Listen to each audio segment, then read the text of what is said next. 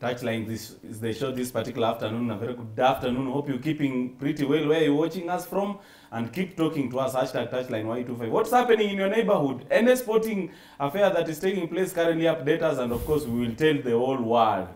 At a nearby basketball court, if there is anything happening, and a football match currently underway. I understand this is an international break, so no much action as far as Kenya Premier League is concerned, but National Super League and other grassroots fixtures are underway. So we're going to speak about, the state of Kenyan football in the wake of, Harambee Stars international friendly against Iran next week. Remember, Kenya was facing a ban over government interference with football activities in the country. So it's been a minute since, the national team took part in competitive football. And of course, joining us is one relevant man who will be talking to us about, the overall state of the game in the country, and what Harambee Stars needs to do in terms of packaging going forward to ensure that we get to another level, because we've seen Ababu Namwamba CS Sports saying that we can bid for 2027 AFCON jointly with other East African countries like Uganda, as we also look forward qualifying for World Cup in 2030. I don't know how that possible is. Ndege is joining us, former Task FC player, and he also featured for national team. Good to see you, bro. How are you doing, man? I'm good. It's been a minute. You keeping well?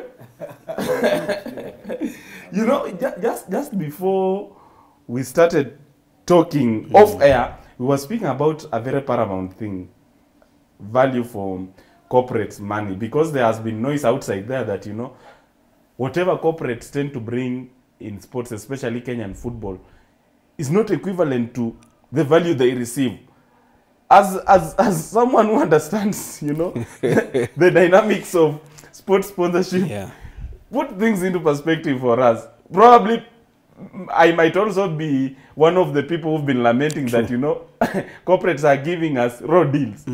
What's your sentiments regarding the same? Actually, we have to understand that the corporates are doing business. They are in business. They are not in the business of donating free money. Yes. Okay, most of the corporates have shareholders, and those shareholders at the end of the financial year will require dividends. So there is no manager who quote donate money to a football club just because you're a football club. Yes. You have to demonstrate that the funds that you are receiving will give a return, what you're calling a return on investment. Yes. And the only key point here to get a return on investment is if you have a following, if you have funds, if you have numbers to demonstrate that there is going to be visibility. Number one, the first thing they look at is visibility. How many football clubs in Kenya do you think they have that data? Each and every match, we have the number of fans who are showing up in their matches. The number of fans who are on social media, the number of fans who can even watch football on TV. These guys, the marketing manager will look for a platform of visibility.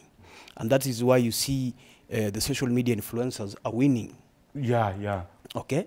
They are not winning because that they are just social media. Look at the numbers. Look at the numbers. They have 1 million, 2 million, 3 million followings on Instagram, on TikTok, where Generation Z is right now. Yeah. Okay? You might have a following, but on the wrong platform. The target market right now, a majority of the population are between the age of 15 to 34. Okay, which platform do you think you're going to find that demographic? TikTok, IG. TikTok and IG. How many football clubs can you mention are on TikTok or IG and YouTube? How many? Less than 3 in Kenya. Less than 3. Maybe even none. Okay, what are the numbers that they have? Countable. So why would I, as a marketing manager, invest my company's money into a project that is not going to give me return on investment? I'll have wasted that money. So I will look for alternative avenues to invest that money. And that's why you see they are going for social media influencers. And you've mentioned about a very critical point, because I remember when Everton was visiting Kenya to take on Kariobangi Sharks, the SportPesa company that was involved in sponsoring the initiative had to use some of the social media influencers just to push the agenda on social media, Twitter, Facebook, through hashtags. remember, SportPesa has employed or has employed individuals who understand what marketing entails. As I said, what is the target market? Okay, the target market are individuals between the age of 15 to 34. A majority of them are called Generation Z, people who were born after 1995. Most of these young men and women are on social media, and they trust influencers most than anything else. They see somebody who's influential doing something, they'll go and do it. Okay, and that's why you see the companies like SportPesa, they've done their research, they've done their polls, they've come to understand that if we use the influencers, we're going to attract the target market. Actually, you find them using an influencer with a huge following, despite, you know, lacking sporting background. Yes. But, you know, because whatever you will post will have a far-reaching Yes, outreach. it's about the visibility. Even the social media accounts, there are KPIs that are used to gauge whether a social media account is performing well. Number one is the number of views.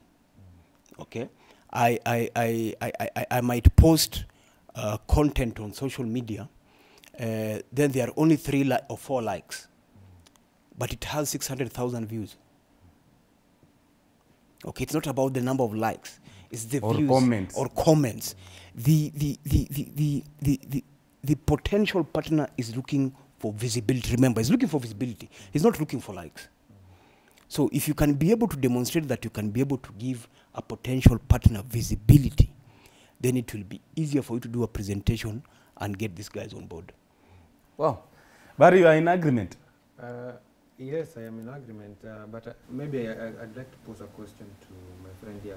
We are struggling with the data for numbers as clubs in Kenya. But maybe the argument, let's say from SportPesa's view, is that I remember 3-4 years ago when they were both sponsoring the 2 big clubs, is the brand value. Maybe they don't have the statistics or the numbers of fans who are following or the membership, but they say FC Gor Mahia, these are the biggest brands of football. Do you think they also look at your brand as based on your history as well, the sponsor? You've used a word that if I were in your position, I would not use a brand. But from my perspective, a brand is a promise. If I pick the 2 clubs that you've just mentioned, if I go to an event that has those 2 clubs, what are they promising me? Entertainment. You are sure entertainment? How many times will you go to a derby and the quality of play is in a does not live to the billing. Is in a manner that players can make 12, 13, 14 passes without either being intercepted or going out or going up in the air. How many times will you watch? Because I've attended a majority of so these many matches. times. So many times, yeah. You find the quality of play is still very low. You find our top players, whom players we consider as the top. In fact, some of them, I've seen there's too much hullabaloo about who has been selected at the national team and who has been dropped, who has been selected. Their technical ability is still very low. Their fast touch, you can see. So the quality but there are people we consider, you know, our creme de la creme. Yes, so the quality of play is still low. Okay? We find players cannot make even 6 to 7 passes without being intercepted. So if I call myself a brand, what am I promising you as a customer? Because you are paying money to come and watch my team play. So what am I promising you? Is it entertainment? No, because the quality of players you said is not up to task. Okay? Will I have a good experience? No. Because I've not enjoyed the game. When I come to the stadium, I want to have a good experience. I want to enjoy myself. I want even to bring either my wife or my girlfriend to the stadium. Or your kids. But you can imagine, right now it's the rainy season. How many stadiums in Kenya have shelters around that you can watch a match for 90 minutes without being rained on? Or during the cold season, I'm glad I've seen Nyayo Stadium and Kasarani now they have seats. But before, during the cold season, you come and sit on a concrete slab that is cold. And you are supposed to bring your family members, your children, your girlfriend over there. Remember, Kenyan football is competing with the other alternative interests in entertainment. Yeah, yeah. Okay, so what are they doing that we are not doing? Okay, for example, Netflix. Okay, I can pay 1,000 bob and for a full month, I have entertainment on my TV, quality entertainment. Showmax. Yes, Kenyan football, if you put it on TV, the quality, does it look good? The way you'll watch, for example, we are fans of EPL. There's a very big difference. Yes. Okay, and the fans around the stadium make the quality to be much better.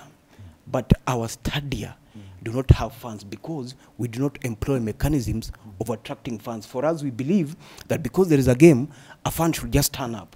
No. We should promise that fan that if you pay 300 bob, you're going to be entertained. You're going to have fun. You're going to experience something that you've never experienced before in your life. But for us, we just expect that we put on a match and everybody And it will attract viewership. It doesn't work like that. I understand this is an international break. There is no Kenya Premier League, but we're gonna slightly talk about it. What do you make of, you know, the quality of our league? Because as we speak right now, I think Gor Mahia is on top of the table, closely followed by Tusker or Nzoia, KCB. Yeah. And Nzoia started well, and you know it's losing a bit of it, but hopefully they have done their best. And we've seen also how the likes of Kenya Police have actively involved in strengthening their squads, acquiring who and who in Kenyan football, Patrick Matasi, Abu Domar. I don't know whether they are still the players we watched a few years ago. But generally, what do you make of our Kenya Premier League? It's not on TV. Super Sport went.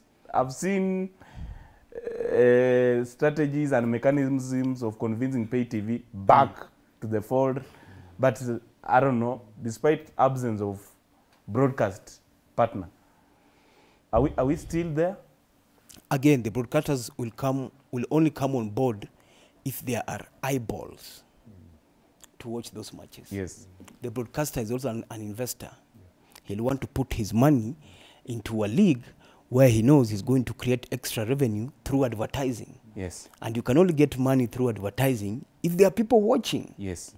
So unfortunately, the quality of Kenyan football needs a lot of improvement. Yes. A lot. There's too much work to be done. There's too much work to be done. If you look even at the quality of coaching, yes, the quality of play, the quality of refereeing, okay, you can the see. officiating standards are questionable. Yes, they are questionable. If you look, there are too many allegations of match fixing.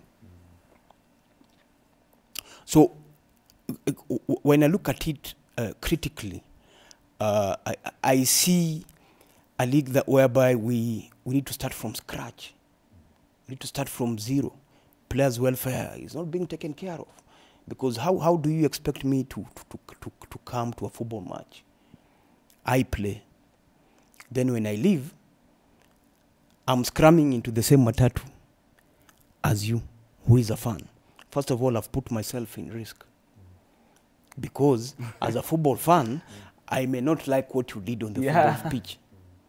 Okay? These players need to be taken care of. Maybe you made mistakes that costed the team. Yes, these players need to be taken care of first and foremost. Forget about the broadcastings and everything. If you don't take care of the needs of the players, the quality of the game will still be mediocre. And hence, the broadcaster investor will not recoup his money. How do we expect our players to come and play when they are hungry? How many times have we seen clubs traveling all the way from Western? They get stuck in Nairobi. And that is what is encouraging match fixing. Because there is an opportunity to make money. I'm not being paid by my club. But somebody has told me, if I allow a goal, I'm going to make 10 times of what I expect to be paid by my club. Why wouldn't I fix that much? There's an opportunity. Okay? And another instance is a trigger. Remember, these footballers are human beings. A majority of them are parents. A majority of them have dependents at home. Yes. If you look at... they play guardian role. Yes. 12% of Kenya's population is dependent on other individuals for a living. Meaning that I'm depending, for example, on Sila, okay, to survive. if you look within the football fraternity, most of the players who come into Kenyan football, they have 3, 4, 5, 6 dependents. People look up to them for a bread in the evening. So if I am the breadwinner at home, my mom is there, my dad is there, my brothers and sisters are looking up to me. Remember, this boy is 22, 23 years old, he's still very young. The burden he's carrying.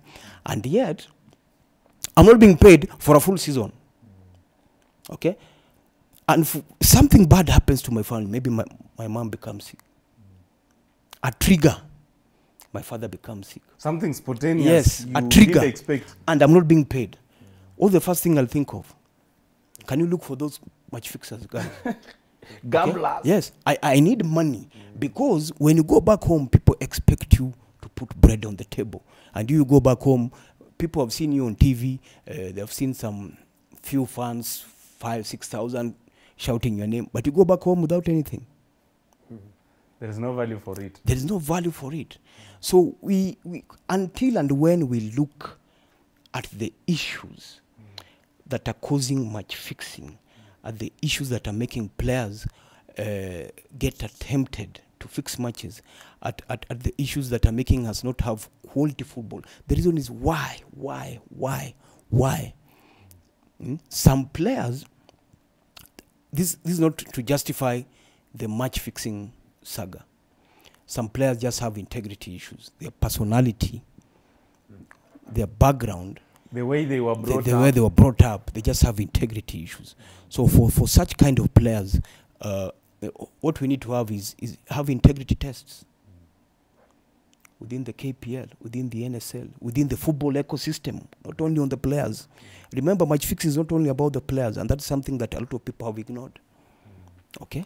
There are officials, club officials. There are officials high up the football structure who are also participating directly or indirectly in match fixing. For example, if I don't pay the referees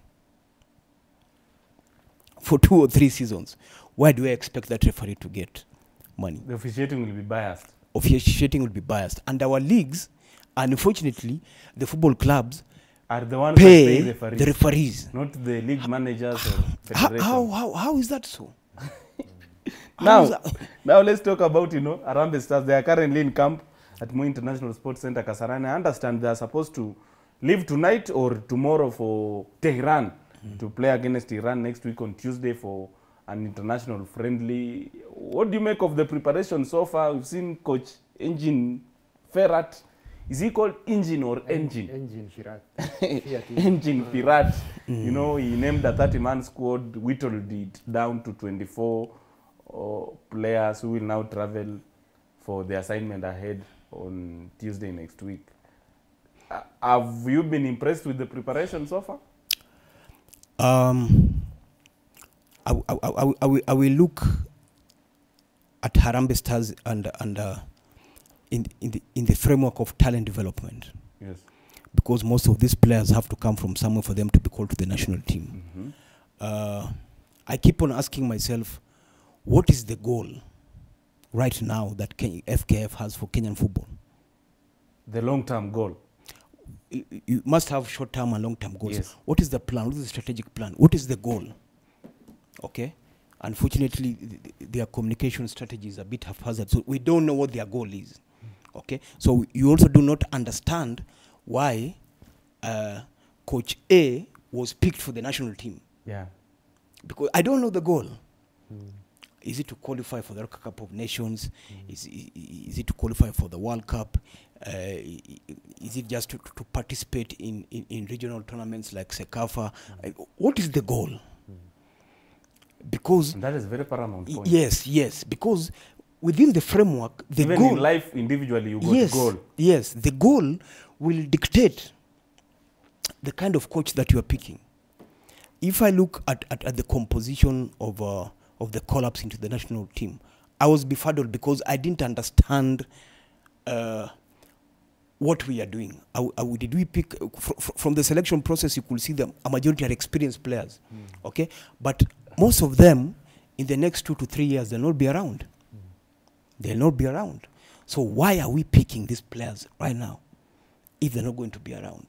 The only thing I can think of is we are looking for a result against Iran, and hence scale up the FIFA rankings. That's the only thing I can see from that particular squad. But looking into the future, 2 to 3 years to come, if we are to qualify for these big tournaments, and we are still picking experienced players whom by that time will not be in a position to serve the national team, what happens at that particular time? So as I said, what is the goal? Okay, the goal dictates the kind of coach picks. Even the selection of the national team coach it brought a bit of question marks. If you look at his background, if you look at his statistics, and again data, it's only in Kenyan football I've seen we are not using data record to run our soccer. And in the 21st century right now, data analytics is critical. Okay, if I look at his data, I won't pick him. I won't pick him because I know there are local coaches who have got better data than him. Forget even about the international laws. I won't pick him. Number two, after picking him, I look at his technical bench. What value are they adding to him? Are they bringing experience? Are they bringing exposure? There is a talk that within the technical bench we have coaches who are very good in mentoring youngsters. That one I agree. Yeah. William Muluya. Yes, that one I agree. But if you are good in mentoring youngsters, why can't you be then you should not be in the national team. Under 20. Maybe if you're in the national, not even under 20, because by the time you're 20 years old, you should be playing the national team. Why not give him under 17?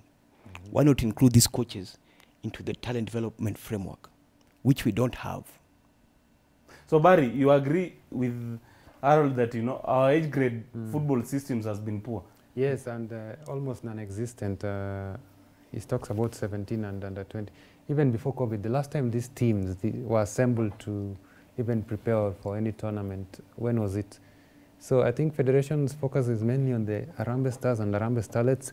We don't have a particular plan, short or long-term or mid-term, for the development of the junior ranks from 15, 17, 18, And they're supposed to be the feeder system. Yes, so how do you get a national team player who you've not seen?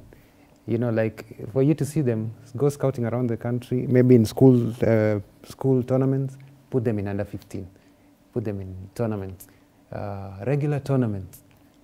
But now if we don't have, how do we even now get a transition plan for the people who are retiring? And while he's talking about the goal, whether it is short term or long term, you've been actively involved in coverage of the team and attending these press conferences of the coach.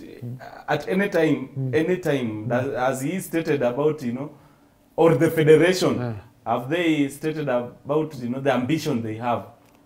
No, I mean, the federation, I think what Harold was saying was direct. It's more of result driven. The coach maybe has a three-year contract. Perhaps the next one is next year, maybe AFCON qualifies for 2025, I think. For now, he'll get a friendly here and there, and he'll try to force a result to get to improve our rankings. Remember, we've been on the call for almost 2 years. So, but talking about future stars, the best he can do is maybe, as he assembles a team, like what you have seen now, he picks a few, players here and there that maybe have spark, and maybe from abroad in the lower leagues. But we've not really heard him speak about working with even the young under 20, under 17 systems to incorporate them into the main team. And that is... I'm told he dismissed Kenyan Premier League as now. Oh, yeah, he said it's not physical enough, it's weak. That also tells you his vision of how we... Because Gareth Southgate, in charge of England national team, you have to work with, the Premier League clubs and the stakeholders involved in managing the top tier, because after all, we've seen like England national team, the only player that makes to first 11 outside Premier League is Jude Bellingham in Borussia Dortmund in Bundesliga. And he's 19 only. And he's 19. Yeah. So that tells us that, you know, majority of your players, the Premier League, the top flight needs to form the basis. If you look at the context in which the coach mentioned that we They are not physical. Okay, he said we are not physical, but I would like to look at the context in general. Yes. And I've explained the quality of the Kenya Premier League is still very low. The quality of coaching is still very low. The quality of play is still very low. We do not have quality personnel to manage the Kenya Premier League, to manage talent development. We don't even have the infrastructure. Okay? Right now, Nairobi has got approximately 11 teams, if I'm not wrong. Assuming that today those 11 teams have fixtures in Nairobi, how many teams do you think will be able to hold it? How many stadiums do we have? Double headers. So, if you look at the context in which the coach mentioned that our league, the quality of play is low, I agree with him. Because it's genuine. He's genuine. He's genuine. And instead of us critically dissecting what he's trying to tell us, okay, we went on our bows. Okay, now we wanted to attack him. Yeah, we never take time to... We never take time to digest. listen. There is a reason why you have one mouth and 2 ears. You listen, okay? In terms of personnel, quality personnel within the league, whether it is a playing unit, coaching unit, managerial unit, zero. We don't have quality personnel. Okay? In terms of infrastructure, zero. Okay? Most of the teams at the end of the football calendar, they will tell a player now, we need to part ways because you've not performed. Okay? How do you expect a player to perform and you don't give him the tools to perform? No concrete basis. No concrete basis. You do not pay him. Okay? You do not provide the right facilities. The playing grounds, look at it. Okay? Yes, you don't give them football boots. So how do you then at the end of the season say that now even firing of coaches, the attrition rate is very high. We keep on firing coaches left, right, and center in terms of performances. But yet, if you demand from the clubs to give these coaches and players what they are required to perform, the clubs can't. So, for me, I agree with the head of the national team coach that it is critical that... and actually, during some statistics that was done towards the beginning of this year, releasing a report of best ranked leagues in the continent. Barry, did we feature? No. Even Tanzania is ahead. Ghana is ahead. So of course, South Africa is ahead. The Northern African teams are ahead. I mean, we are appearing. Yeah. We do not even have a stadia to host an international match. Yeah. C.A.F. FIFA accredited stadia. We don't have. Yeah. But we are bidding for AFCON in 2027. Of course, you're going to bid for AFCON 2027 because, unlike Football Kenya Federation, the government has a plan. Yes. Okay, the government has the resources to do that, and they can make it happen. They'll make it happen. They'll make it happen. What is baffling, and I've seen it, is there seems to be a disconnect between the national government and Football Kenya Federation. Remember when the Talanta Hela plan was being launched, I did not see any representative from Football Kenya Federation. So how do you run a football fraternity without the national government? Who's going to give you the infrastructure? Who's going to give you the money? Okay, who's going to set up the policies? Who's going to make the laws, for example, to combat match fixing? It boils down to the government. It is not the responsibility of the government to go and approach Football Kenya Federation. And that's why I said we don't have quality personnel. It is vice versa. It is Football Kenya Federation to approach the national government with a plan. Wow. Quality conversation indeed on this particular platform. Touchline every Saturday, 1 to 3.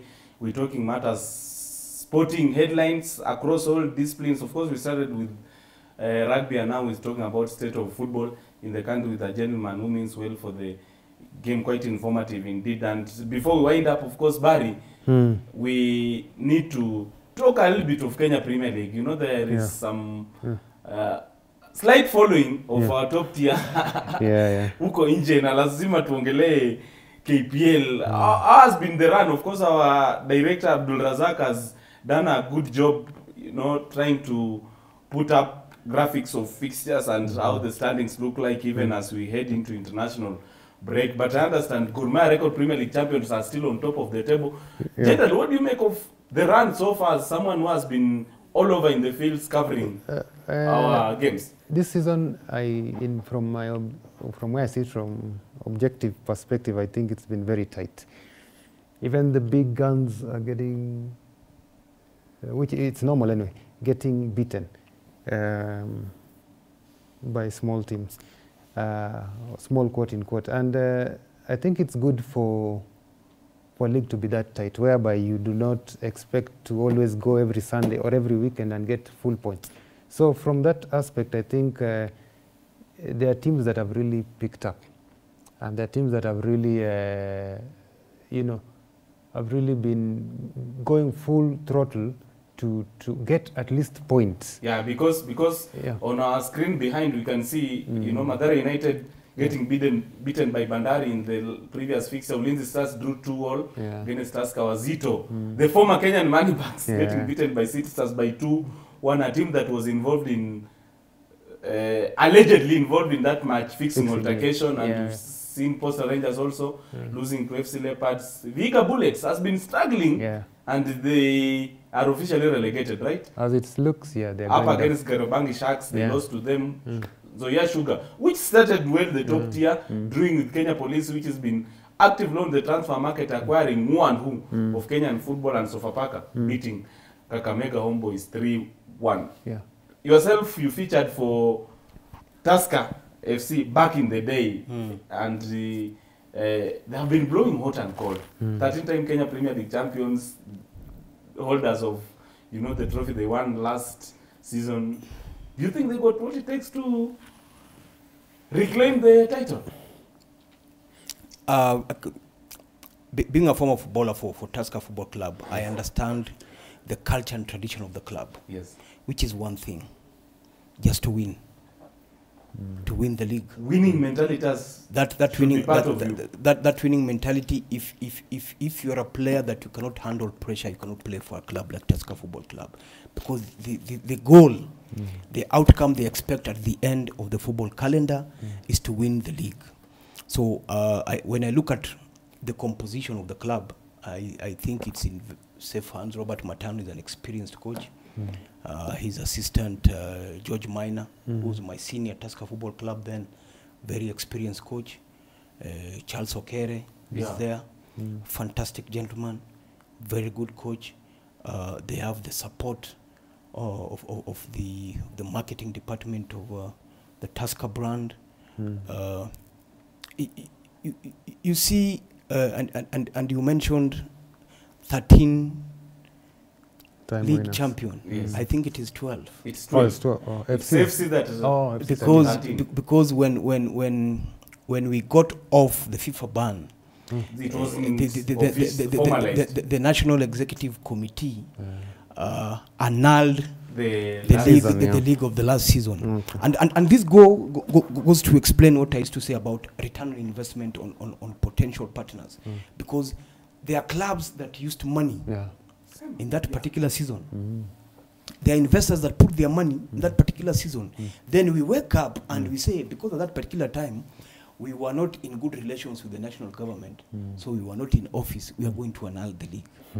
You can imagine the message it sends to investors outside there, that I can put my money on this league, I can put my money on this football club. Then at the end of the season, I mean, what we need at the federation are critical thinkers, people who have skills, okay, project management skills, marketing skills, business development skills. Not people waking up and annulling the league, not thinking about the consequences of the message annulling the league sends to potential investors. Then the same individuals will start saying that Kenyan football, the corporates have refused To do what? To join Kenyan football. I mean, you cannot have your cake and eat it. Wow. And of course, Beatrice is telling me that you want to give me the fixtures slated for the upcoming, you know, schedule for Kenyan Premier League. Barry, Ulinzi, Nzoia Sugar will be playing Ulinzi Stars.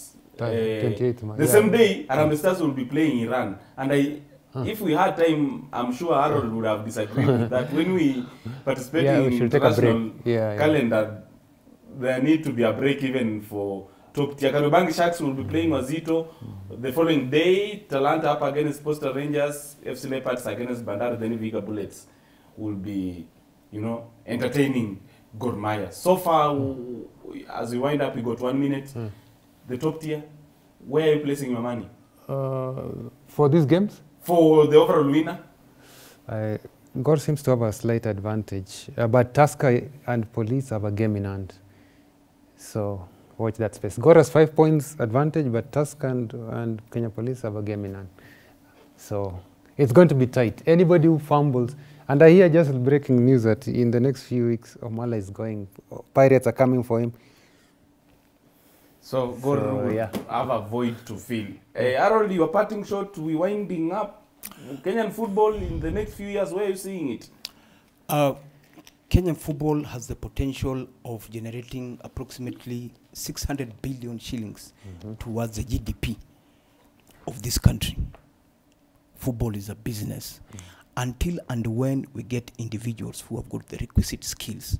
The word skills is in block. Skills. Capitalized. Skills. Being a former footballer is just an added advantage. It is not a skill.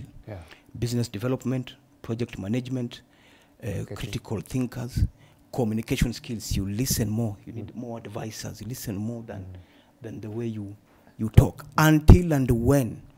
And it can be done. We can be able to create a lot of jobs.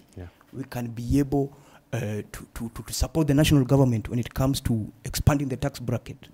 So we need to look at football from a business perspective. Football from a business perspective, the parting shot and, you know, final sentiments of Harold Ndege, former Tusker FC player and featured for the national team slightly, was joining us this particular afternoon to talk about, you know, state of Kenyan football in the wake of, you know, Harambee Stars friendly up against Iran next week on Tuesday, coming your way at 7 p.m. East African time. Of course, that game coming following 1 year of Kenyan absence in international competitive football after, you know, that ban imposed by World Football Governing Body FIFA over government interference with football activities. We continue talking. The show is coming to an end, but of course the conversation continues. Hashtag touchline Y254 tuwasike Maxwell, na pia tunaenda Mandonga kuona Mandonga mtu kazi pale Kasarani Gymnasium. Of course is up against who, Barry?